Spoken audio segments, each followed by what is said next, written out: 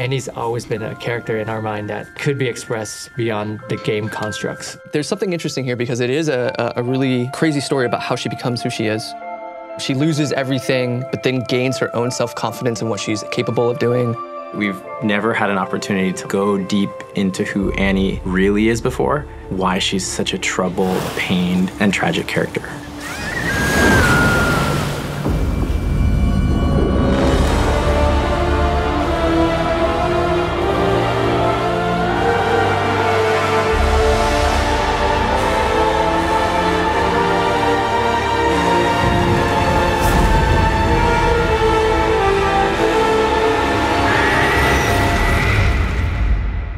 Annie as a character has this dark side of her. She is a little evil. Very little and innocent girl, and so a lot of people underestimate her.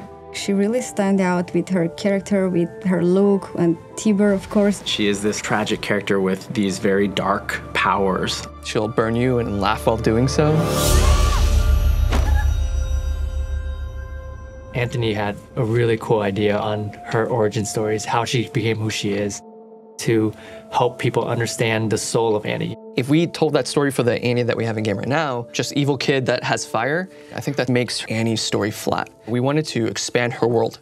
A lot of her power comes from her emotion and sort of depth of pain and anguish. Tibor's is central to that power. Tibor's was a gift from her mom, kind of the last tangible memory and connection she has to her real mom.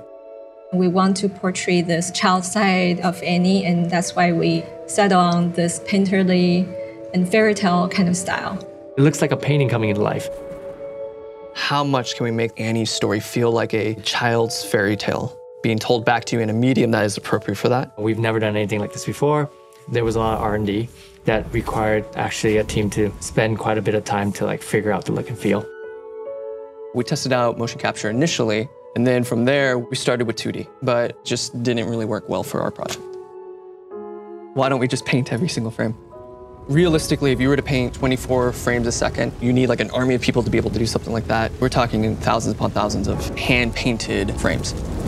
The problem is, how do you build a character that looks painterly, but is still able to give you a performance that is realistic?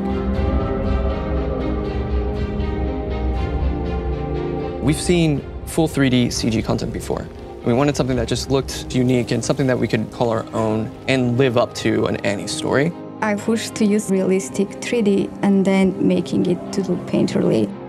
I want to be sure that the end result is looking more handcrafted.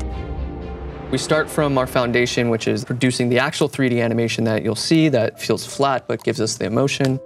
So we project this flat image onto the 3D model itself. Now, that one 3D character has this texture on it that feels painterly. And then finishing it off with the painterly cell animation on top to give it life. All right, so we'll start here. They should be like 40% smaller. I think just the tree on the right is too low. The perspective that everyone has of Annie is her in-game. So let's bring it out. Let's see how much of that personality we can get out of it to incorporate what we know of her, including her abilities. So for instance, burning her sister, that's her cue. Setting fire to her room, that's her shielder. So I'm hoping that when you do use your R, or when you've actually created Tibor's, that it sparks that memory of like, oh yeah, yikes. If you want the character inside people's heart, you have to build a backstory to let people be related to them. You're gonna feel connected to her in a different way, and I like her more. Now she's someone real. She's not pixels on the screen. I hope that players, when they watch this, it elicits a connection, an emotion to make you feel for her.